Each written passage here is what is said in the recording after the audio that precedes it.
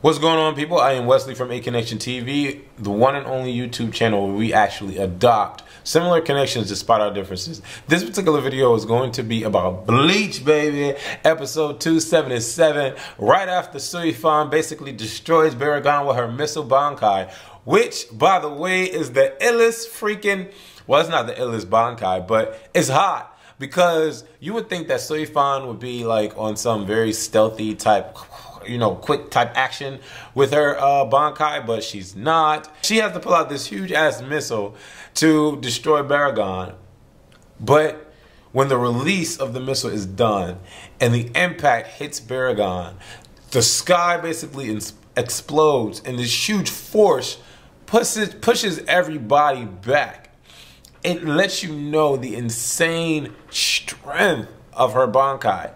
Even with the metal sheath that was wrapped around her, when she tried to use that to hold her balance going back, it tears. That's how powerful you see this Bankai, her Bankai is. If you don't watch Bleach, okay, you need to go to BleachGet.com to really get into it, because I can't really go in full depth in detail. I'm on episode 277. If you haven't watched it, then you have a lot of catching up to do, okay? But what I will say about this particular episode, Suifan just got finished beating Baragon, and Baragon was basically the controller of time. And, you know, I kind of wondered how the hell Suifan will come up to finally beat him. And I was like, why the hell is she not doing her Bankai? Well, she decides to do her Bankai, which is like the special power of the Shinigami, because that's where Suifan is from. She's a Shinigami, and all the Shinigamis have this special power called the Bankai. And so she finally decides to use her Bankai against Baragon, the controller of time. Basically turns him to dust with her missile launcher. Cool move. And it was also cool how Omega, although he got pushed back by the release of the Bankai, smashed into the building, because Omega is just so whack. And Omega is Suifan's second in command.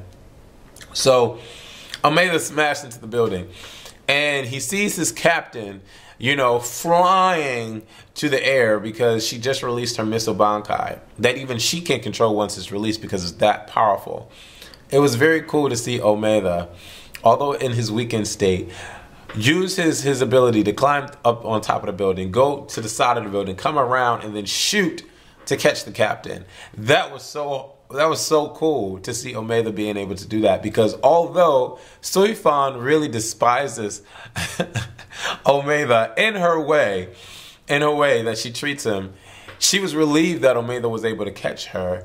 And yet she still had to say, "Get your filthy hands off me." It was cool. I like the dynamic between Suifan and Omega. Great writing. So we move on to KYORAKU and STARRK. Now, KYORAKU seems to be like very cocky. Like very cocky. And I'm just like, what the hell can this dude do? What is KYORAKU's Bankai?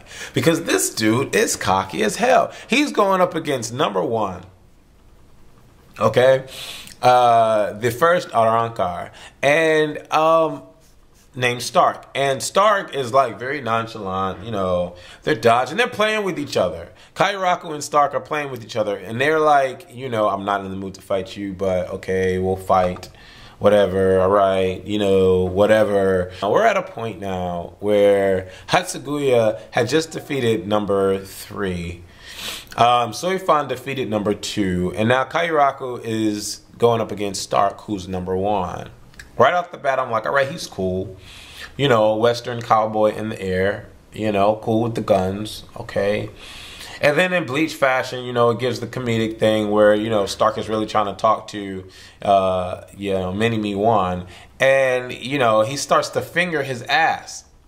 What the fuck? Anime is so twisted and comical. They find humor in everything. And so first STARRK hits the dude in the head, and he's like, oh, that's my head. And then STARRK, for like 5 minutes out of the freaking episode, is fingering the damn boy. And he's like, the boy is telling him, that's my butt. And STARRK is just... Once we get past this, we realize that STARRK can shoot zeros from the guns. That's not special. Why do we care about that? Then he releases this thing where, you know, he's shooting like thousands and thousands and thousands of zeros all at once from one gun. And KYORAKU was really avoiding all of these, you know, these shots, because as a Shinigami, he has this fast step and he gets to move and dodge all the bullets and all this. But it gets to a point where, you know, he can't dodge all of them, and so he's saved by Ukitake, who releases his own serial towards STARRK. WTF? When could Ukitake release a serial? This happens a lot with animation. There's always a hidden secret. There's always something.